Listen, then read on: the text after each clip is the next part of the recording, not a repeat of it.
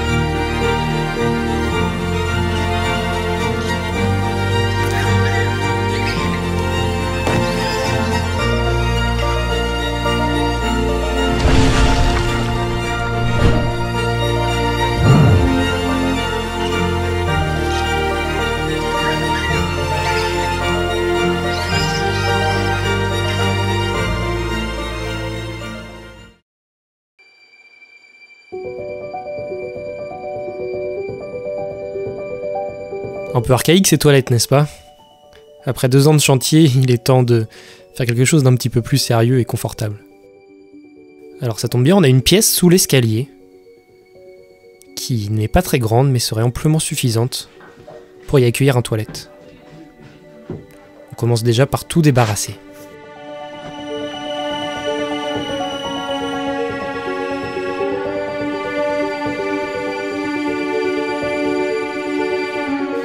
Bon voilà, c'est quand même mieux. Vidé, on y voit plus clair. Donc maintenant, on va regarder ce qu'il y a derrière tout ça. Des belles taches de moisissure. Bon, on va essayer de décrouter tout ça. On a une belle lumière. Voilà. Ça éclaire. Une belle lumière paquebot.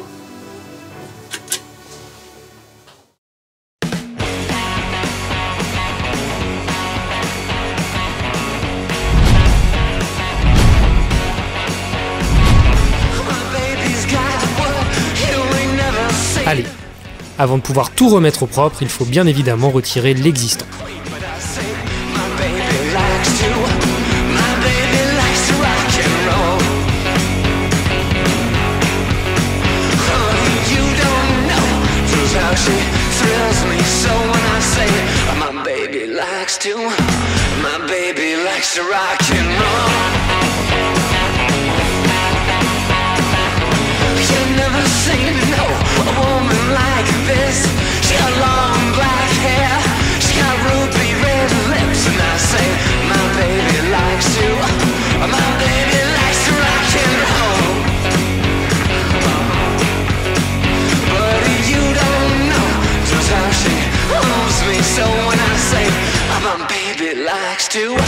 My baby likes to rock and roll.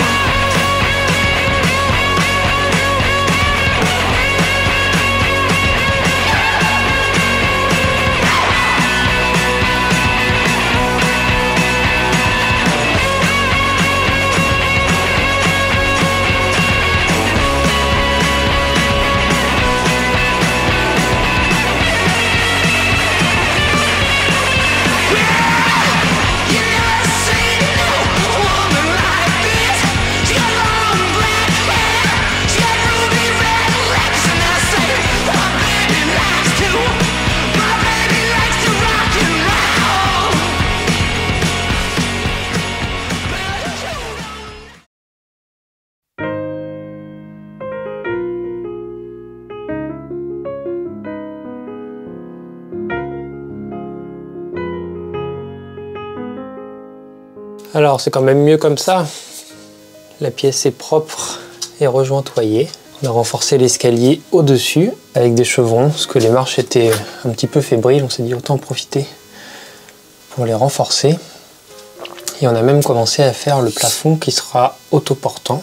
Et on a fixé l'ossature métallique. L'ossature métallique Duofix de chez Geberit qui nous permettra d'installer le WC suspendu. On va maintenant s'attaquer à l'isolation de ces petites marches pour ne pas entendre le bruit de l'escalier vers les toilettes et inversement.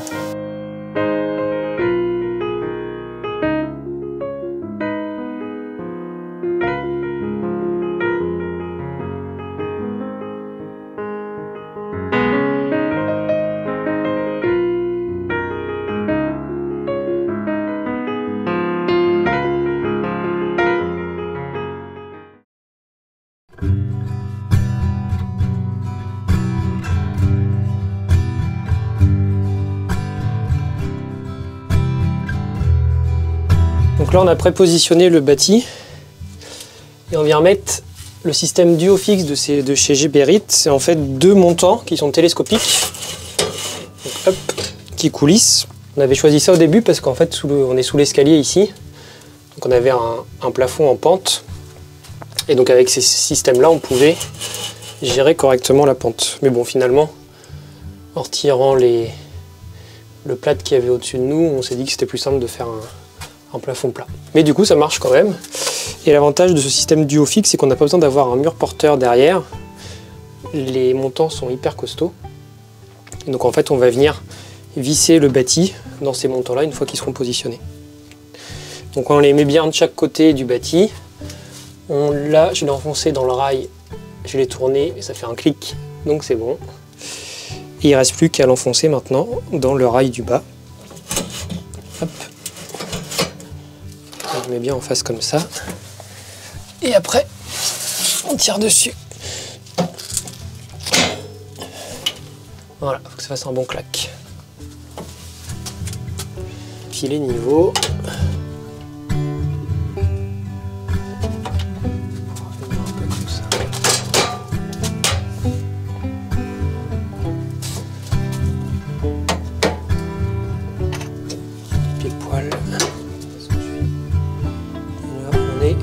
Pile poil. Voilà. Revenons rapidement sur l'ossature Duofix. Elle présente 2 intérêts. Le premier, c'est de pouvoir poser un WC suspendu dans une pièce mansardée, ce qui était notre cas au début. Le deuxième grand intérêt est de pouvoir poser un WC sans avoir de mur porteur derrière, l'ossature métallique étant assez solide pour supporter le bâti. Il ne faut pas oublier de poser la bande mousse sur les rails au sol, au plafond et sur les murs latéraux. La bande mousse est un isolant phonique qui a pour vocation de limiter la propagation des bruits solidiens aux autres pièces connexes du WC.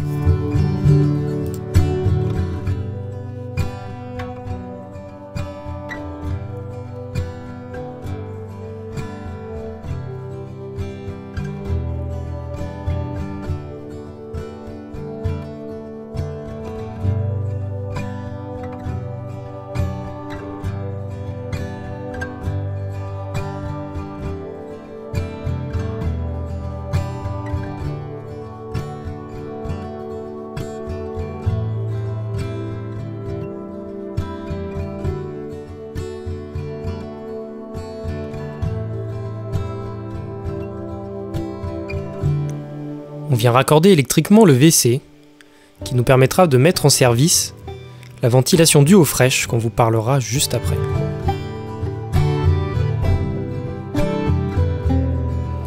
Le modèle Geberit est très bien pensé et permet de s'adapter aux différents produits.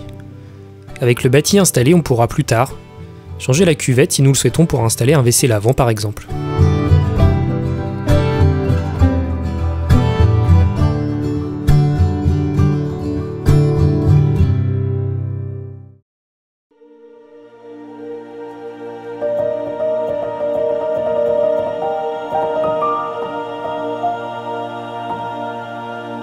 Le bâti est maintenant installé, on peut donc passer au plaquage de la pièce et du support.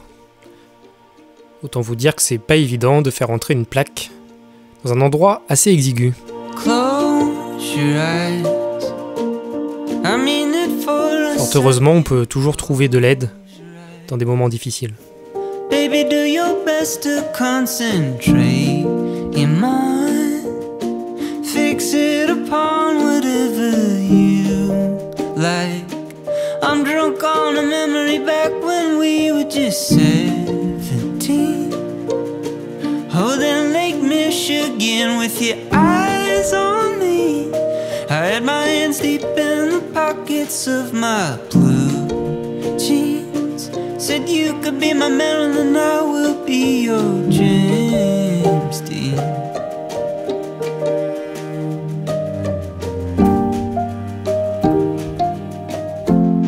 I wanna waste a while with you, baby, in the living room. I'm never gonna sleep again. You lovely creature washing over me like rain, slowly draining all the black out of my veins until my eyes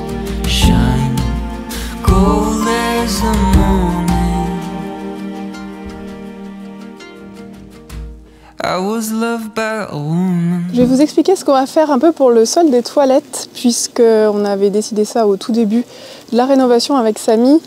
On s'était dit qu'on allait récupérer nos carreaux de ciment qu'il y avait dans l'ancien bureau qui nous devient notre cuisine. Vous savez, on adorait ces carreaux de ciment bleus et blancs. Et malheureusement, on avait dû les retirer pour réaliser les évacuations dans la cuisine. Ça avait été compliqué puisqu'ils étaient posés à même une dalle béton très très épaisse, toute fraîche. Ce qui fait qu'on avait eu du mal à les retirer, mais on en avait quand même récupéré. Et depuis le début, je me suis dit qu'on en mettrait une partie dans les WC. Bien sûr, on en a suffisamment pour en mettre aussi ailleurs. Et donc on les gardera pour d'autres pièces, on verra plus tard. Et du coup, depuis le début de la rénovation, on les a stockés. Maintenant, ça va être le moment d'aller les chercher, les sélectionner et surtout voir comment est-ce qu'on peut les décrouter. Voilà donc ceux qu'on va utiliser, ce sont ceux-là, les étoilés blancs, bleus avec les gris. Et donc ce qu'on avait réussi à faire, c'était de les récupérer comme ça par grosses plaques. On a quelques-uns qui sont par 2-3, ça va être plus simple à décrouter. Et donc là, il faut trouver ceux qui ne sont pas du tout abîmés et surtout retirer la quantité de béton qu'il y a derrière. Puisqu'il y a une certaine quantité. Donc voilà, là on a l'épaisseur du carreau 16 mm et tout ça, c'est que du ciment. J'en ai déjà décrouté avec une technique qui marche plutôt bien. Donc ça sert à rien de le faire au burin, hormis si voilà, il y a une énorme quantité comme ça. Là vous pouvez dégrossir au burin. La technique, c'est que dans un premier temps, vous prenez comme ça un disque de surfaçage diamanté que vous mettez sur une meuleuse, et ce qui va vous permettre de bien dégrossir petit à petit. Plus on l'incline, forcément, plus ça va aller enlever le ciment en grosses couches, et puis après, si vous êtes parallèle au carreau, ça va venir finir. Ce qui fait que dessous, voilà, après on récupère une surface bien plane. Et sinon, pour les bords, vous voyez sur les bords, là c'est un qui n'est pas fait, il peut rester du ciment comme ça. Et donc, pour enlever bien les bords et avoir des bornettes comme ceci pour après refaire les joints, on utilise un petit disque comme ça, diamant, que vous mettez sur la meuleuse. Et là, vous venez parallèle à vos côtés. Voilà, et après sur le dessus, nous on a la chance qu'ils n'étaient pas trop abîmés, mais honnêtement ils sont hyper résistants et je les ai poncés un par un avec un disque de ponçage. Je l'ai fait à la main avec un grain 240 puis 180 quand il y avait des rayures un petit peu plus tenaces, et franchement ça n'a pas du tout dénaturé le carreau.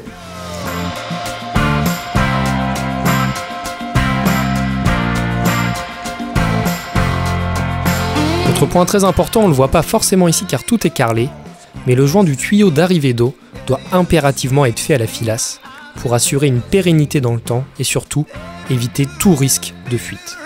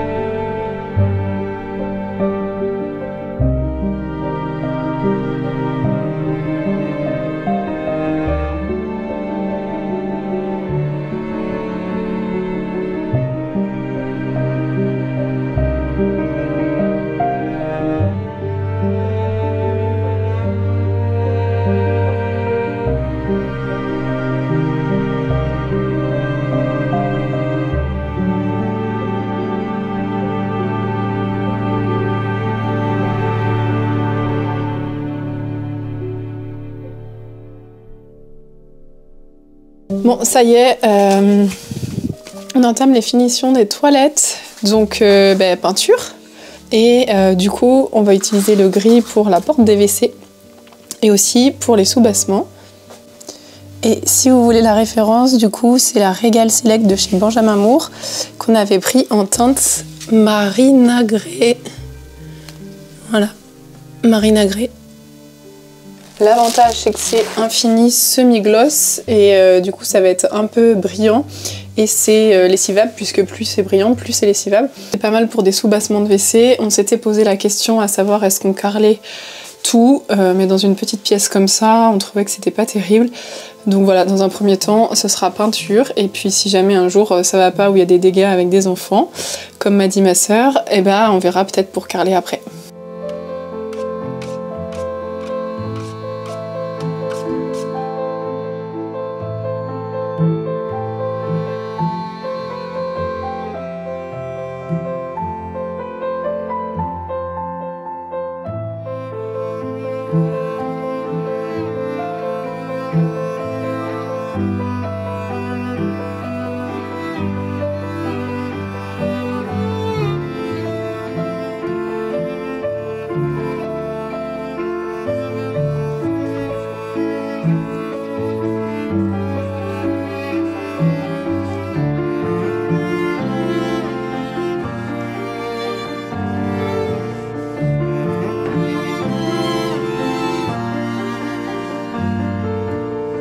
Voilà, donc peinture en fini semi-gloss, comme ça donne un aspect plutôt brillant aux plaintes et puis aux cimaises, ce qui les met un peu plus en valeur que si on avait mis du mat, du velours ou du satin encore. Et puis en fait, j'ai décidé de peindre avec un pinceau pour que ça fasse un petit peu des rainures comme ça quand ça sèche, ce qui fait que ça donne un peu une imitation bois et je pense que ça va faire pas mal.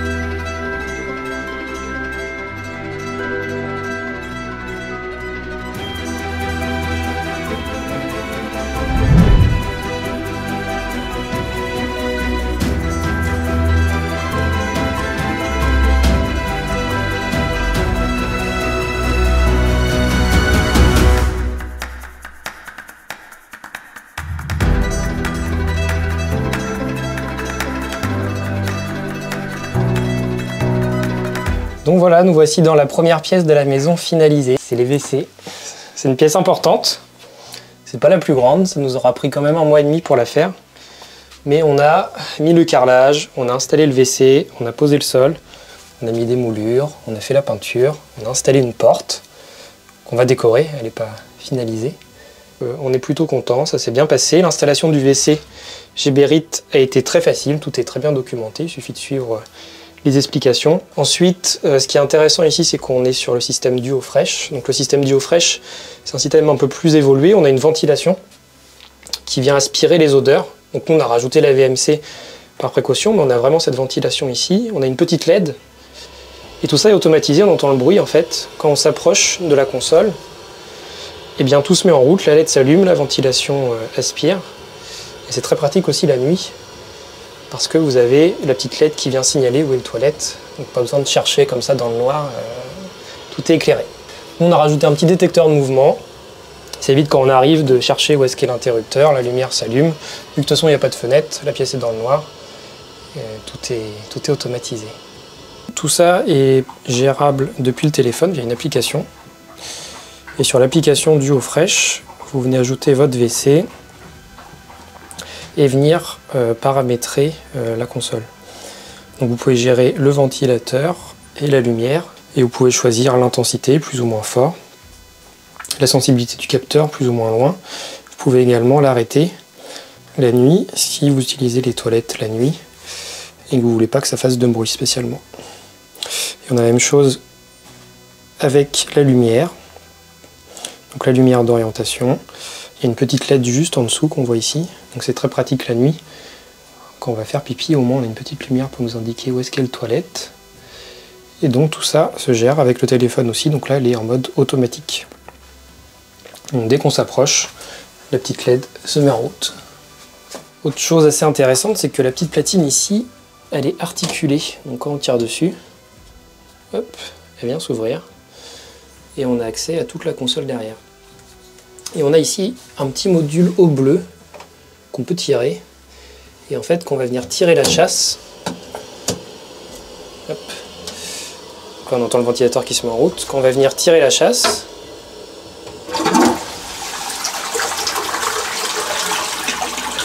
et on va avoir un petit peu d'eau bleue. Bon, ça ne voit pas très bien la caméra, mais on a un petit peu d'eau bleue qui vient s'ajouter à la chasse. La lunette est freinée, ça évite que ça claque quand on la descend. Dans le pack, on a aussi il y avait aussi une niche à carreler. Donc en fait, une niche en acier qui est de la bonne dimension entre les deux montants et qui permet de faire une petite niche pour ranger ou mettre un peu de déco. Et c'est assez pratique parce qu'elle est directement aux bonnes dimensions. Et donc le rendu est vraiment, vraiment top.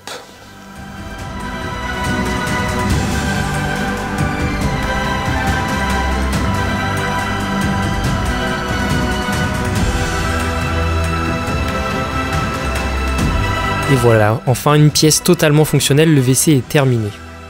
Si cette vidéo vous a plu, n'hésitez pas à laisser un petit commentaire. On les lit tous, ça nous fait très plaisir. Et surtout, le plus important, n'oubliez pas de vous abonner, c'est le meilleur moyen de nous soutenir. Alors à très vite au petit Château 1780.